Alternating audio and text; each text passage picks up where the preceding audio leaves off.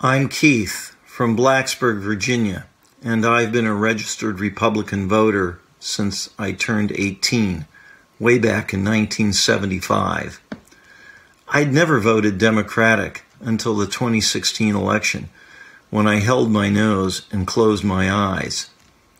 I'd seen enough of Donald Trump's behavior during the Republican primary debates, when his incivility toward his opponents predicted more of the same from the Oval Office toward friends and allies of the United States, along with anyone who might happen to disagree with him. Sadly, events have borne out my worst fears. I was also concerned about bestowing the title of the nation's chief executive, literally the CEO of the United States, on a man who had never held elected office or had any experience in public service. It's a lot like handing the controls of a 747 to a student pilot who has never soloed in a single-engine Cessna, and then being asked to get on the plane with him. Were Trump the CEO of a large publicly traded corporation, his board of directors would have shown him the door long before now, based solely on his performance. As a Christian, I find Trump's personal behavior, demeaning women, bullying critics, and misappropriating federal officers to bulldoze peaceful demonstrators just to enable a photo op while holding a Bible aloft, offensive and the very antithesis of Jesus' teachings. As a veteran, I was angered first by Trump calling Senator John McCain a war hero only because he was captured, conveniently forgetting that McCain was imprisoned, tortured, and held in solitary confinement in North Vietnam, and then by Trump's belittling Gold Star parents at the 2016 Democratic Convention. Anyone who has walked among the rows of white crosses at the American Cemetery in Normandy knows that it's a sobering experience to contemplate those who made the ultimate sacrifice to the cause of freedom. For Donald Trump, who avoided the draft by a questionable diagnosis of bone spurs, to label these fallen heroes losers and suckers is an outrage and an affront to the dignity of all the men and women who have ever served in the United States Armed Forces. When I was commissioned, I swore an oath to defend and protect the Constitution of the United States from all enemies, both foreign and domestic. As Theodore Roosevelt once observed, a patriot's allegiance is to his country, not to the president.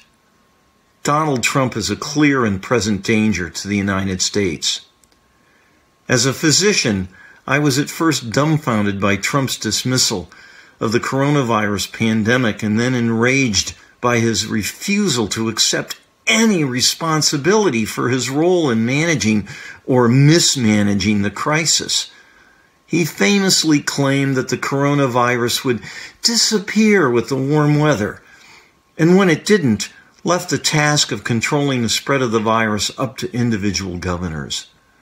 That would be a little like FDR leaving the challenge of fighting the Japanese Navy up to the territorial governor of Hawaii after the attack on Pearl Harbor. Good luck with that. Only the federal government is big enough to have resources like the CDC, which Trump has repeatedly undermined, the FDA, and NIH to marshal a coordinated response to COVID.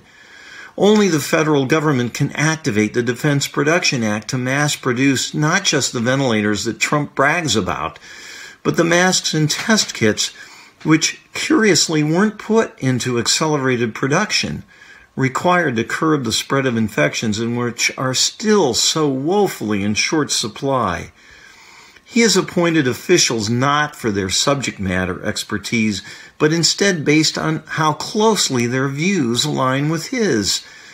Case in point, Dr. Scott Atlas, a neuroradiologist, is now the chief medical advisor to the White House Coronavirus Task Force.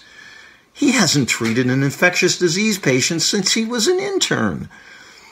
Atlas's advocacy of herd immunity basically surrenders America to the virus, allowing it to run unchecked throughout the country, which is exactly what's beginning to happen right now, with new infections hitting nearly 100,000 last Friday alone.